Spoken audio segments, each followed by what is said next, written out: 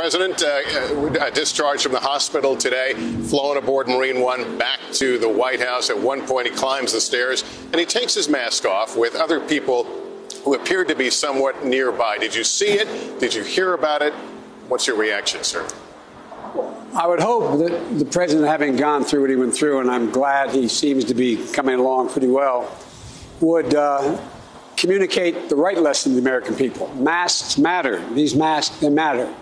It matters. It saves lives. It prevents the spread of the disease. Social distancing. Instead of talking about what the only thing I heard was one of the tweets saying that, you know, don't be so concerned about all this, essentially. There's a lot to be concerned about. 210,000 people have died. You have, you know, about 1,000 people a day getting the coronavirus, 50,000 a week. I mean, so it's a great concern. I hope no one walks away with the message thinking that it is not a problem. It's a serious problem. It's an international pandemic, and we have 4% of the population and 20% of the deaths.